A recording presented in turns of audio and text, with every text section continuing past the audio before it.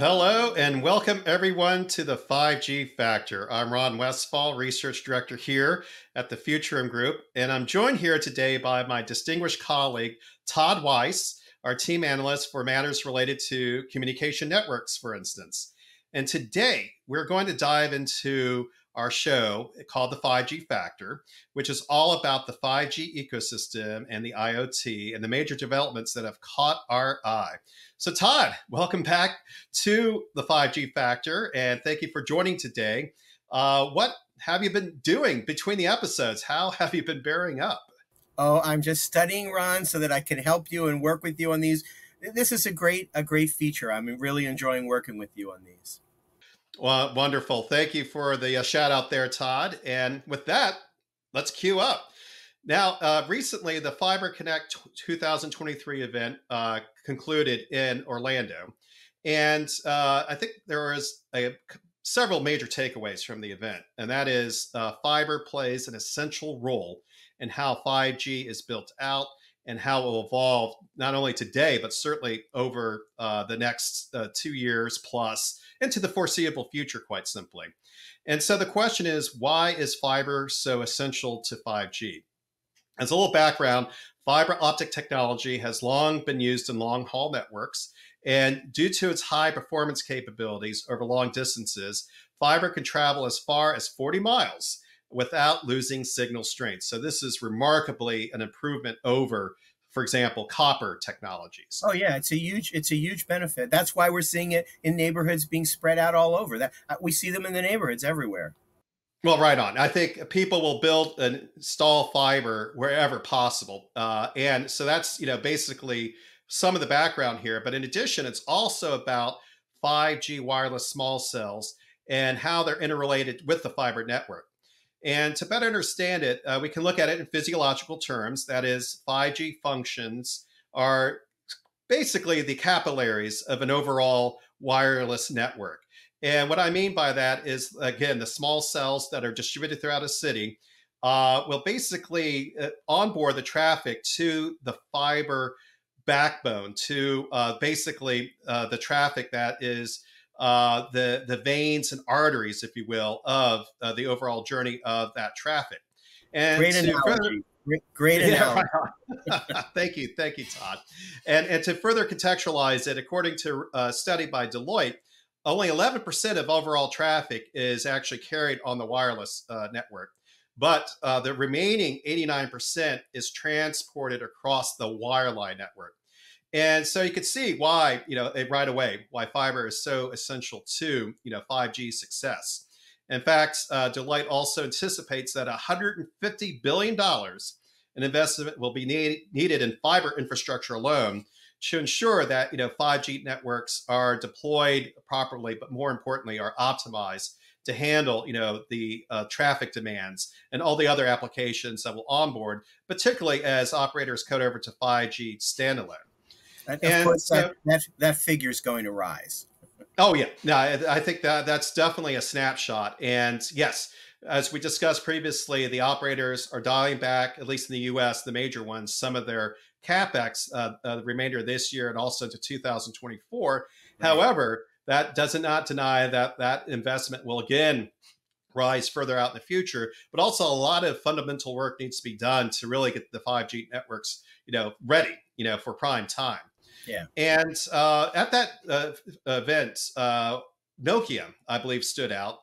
For example, Nokia demonstrated that it's compliant with BABA, that is Buy America, Build America requirements, that when Congress passed, some of the recent funding bills for digital demand reduction, for example, that is looking at ways to meet underserved or unserved markets with broadband builds. And so definitely they're interested in having products that are built in the U.S. to meet, these U.S. broadband demands. So that's only natural.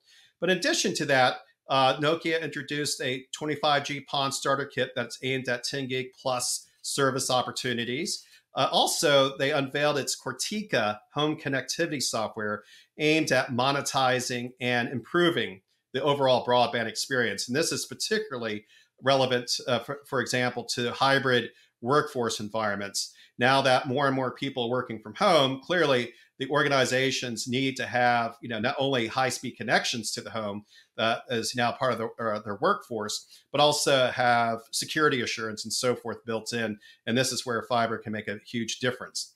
Also, they expanded their network in a box program and also strengthened their existing manufacturing presence in the U.S.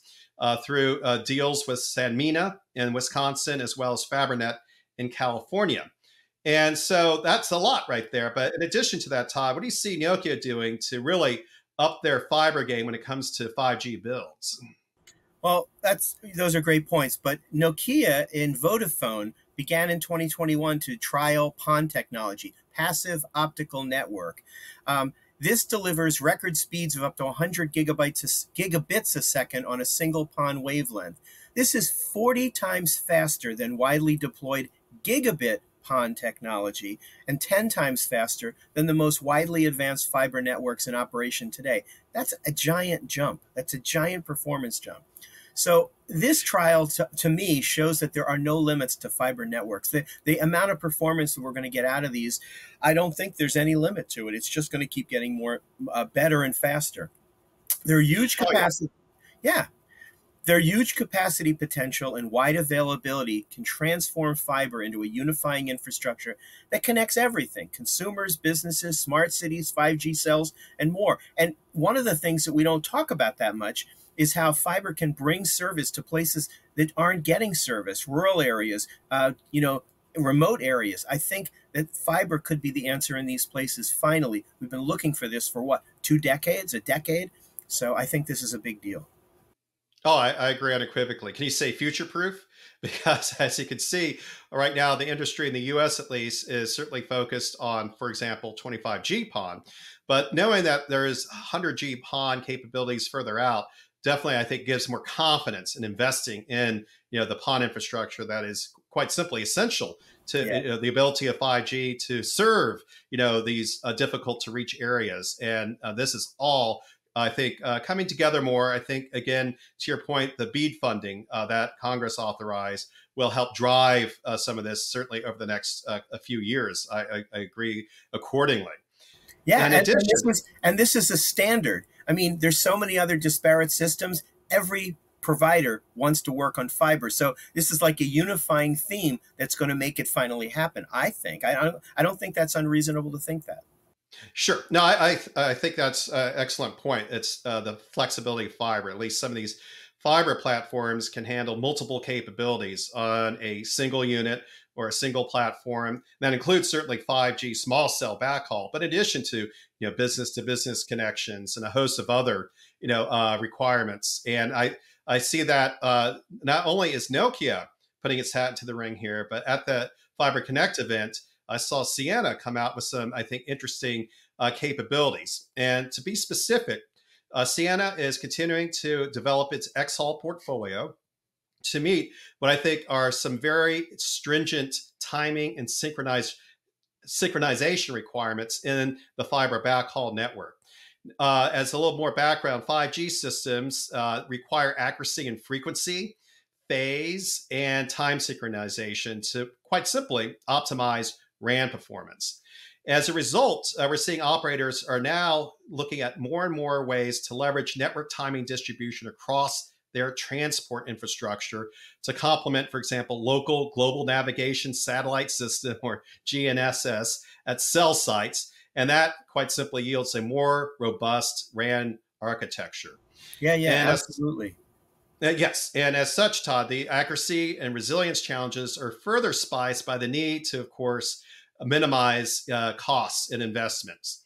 And so that is compounded by the fact that every operator out there, with maybe a few greenfield exceptions, had to deal with legacy, non-time aware third-party network segments, and also the ability to really integrate this into a fully managed view. And so that clearly is a challenge. And how Ciena is responding to that is, I think, very insightful and very important. For example, at their R&D labs in Ottawa, we see Ciena showcasing xHaul portfolio advancements. And this is, I think, again, meeting that timing and synchronization priority that operators are definitely very keen on, they're very hot on. And as such, Ciena is demonstrating a streamlined approach to deploying and managing timing distribution across a 5G network. And this includes G.8275.1 and G.8275.2 interworking capabilities, as well as assisted partial timing support. And to top it all off, Ciena has submitted pre-standard assisted full timing support failover schemes. And that, I think, can put operators in a better position to quite simply make their advanced timing capabilities all the more ready for 5G prime time, especially, again, as 5G cuts over to standalone capabilities and just a little further out, adopt 5G advanced capabilities. And I think to round out my observation here, key to advancing these XHAL capabilities is assuring that the operators have an easy way to visualize all this. And this is where Ciena's MCP, that is the domain controller, allows them to be able to implement multi-layer network management. And so with that, Todd, what else do you see that Ciena is doing that is really, standing out? Well, those are great points. But the other thing I think is really a big deal is their flexibility. The flexibility to adapt and support the RAN evolution is a key design driver. Without flexibility, this is not going to grow. To be able to have service providers be able to do whatever they need to do, wherever they need to do it, with anything they need to do is huge. That's the thing that will help this grow to become something that just is a huge, and even more. That is something that will help this grow to be absolutely everywhere around the world. I think the transport flexibility continues to be top of mind for mobile operators. It's absolutely necessary. It's absolutely critical. Transport networks' ability to adapt to new requirements, and they're coming, they're always going to come, and thus enable RAN evolution is seen as critical in the search for better performance at lower costs. Operators are especially looking for high 10 gigabit Ethernet or up to 25 gigabit Ethernet port densities to accommodate new spectrum introduction, all in compact and energy efficient platforms that minimize power and space in dense cell site environments. This is going to, it's like transistors. It's going to get smaller and smaller and denser. That's the way technology works, even here. Slicing readiness is also mentioned as critical to pave the way to future end-to-end slicing deployments. Making slicing easier, better is going to be a huge thing. And then openness of transport platforms and versatility to support any combination of front haul, mid haul, back haul, and preferably the ability to converge even non-mobile traffic in the same router. Those are things that are also factors being identified by many as highly valuable to future-proof their transport designs. This is a big deal. So Ciena's XHAL portfolio, it's positioned solidly to accelerate operator RAN evolution. This is a time we're going to remember. We're going to look back at this, I think, and mark when this change happened. And I think it's going to be very influential. Oh, I agree wholeheartedly, Todd. I think you brought out two excellent points.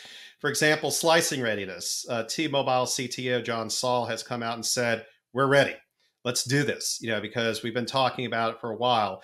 And so this, I think, is a true execution point. That is, here is a milestone in the industry that a major U.S. operator is ready to do this slicing readiness.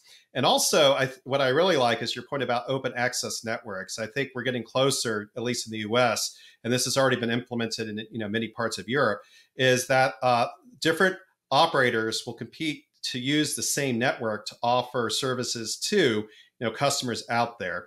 And that, of course, is healthy for competition. And we have the same kind of thing here in Texas when it comes to energy, for example. So why not, broadband services? So this is, I think, coming together more. And these are clearly demonstrating that companies like Nokia and Ciena are definitely helping advance 5G network capabilities nationwide.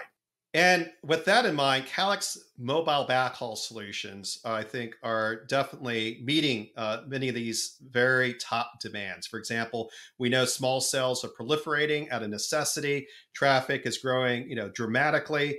And again, that competition is intensifying in terms of winning, those 5G service dollars. Oh, yeah. And to meet these changing requirements, I think the networks quite simply have to always be on.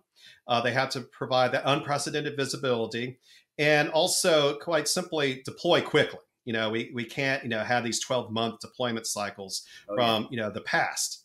And so with that in mind, I think what Calix is doing with its solutions is really meeting some of these key requirements, let alone pain points. As we know, hundreds or thousands of smartphones depend on the connection to the base station. And this is where the mobile providers use backhaul capabilities to ensure the overall service qualities. In fact, now we know that mobile operators require real-time visibility into how the circuit is performing. And this also includes bandwidth on demand. And that also means that the circuit can never fail, quite simply. And as a result, what we're seeing is that the service providers are planning to use E5308 and the E5520 products by Calix, along with their existing equipment to collect Y1731 reports, and also use that in combination with Calix's service verify capabilities. Again, that full-time visibility. That also uses predictive analytics to alert them when they're approaching all important service level agreement thresholds, as well as ensuring the overall integrity of Calix's mobile backhaul portfolio. And so with that in mind, Todd, from your perspective, what else do you see from the Calix mobile backhaul portfolio that is exemplary? Funny you should ask. The Calix has some products that are absolutely going to help in this area. The Calix Axos E5 Ethernet service access nodes. They integrate carrier Ethernet 10G and 1G uniservice demarcation and Ethernet aggregation capabilities to deliver premium service and mobile backhaul services with operational efficiency and service assurance. These are doing the hard work and making it look easy. Designed for the demanding business services market, the E5500 and the E5300 products deliver more services to more subscribers, enabling the fastest time to revenue. And for service providers, this is exactly what they need and want. For high-speed internet, for dedicated internet access, Metro Ethernet private lines, Ethernet LAN, power over Ethernet, precision timing, and more. Whatever they need, these products will deliver it, which is just a huge thing for service providers. They're all looking for the competitive edge over the others. And so bringing in this kind of equipment is going to help them. Whatever their customers call for, the Axos E5 business products can exceed their expectations. I really do think, Ron, these are going to help make a lot of improvements in the industry. I really do. I agree wholeheartedly again. And I think what's also important to note that Calix isn't resting on its laurels. For example, they recently worked with Allo Communications to secure sustainability funding for that all-important service provider partner. So it's not just only about ensuring the integrity of the overall 5G network, as well as the overall fiber network, but also fulfilling society-wide objectives such as advancing sustainability goals, improving the energy efficiency, and thus helping the overall environment. So this is all coming together. This is something that, again, is having impact on all of us, and not just quite simply what the service providers are requiring in order to even have Calix's technology considered in the evaluation phases. And with that positive note, Todd, thank you so much again for joining the 5G Factor. Any concluding thoughts?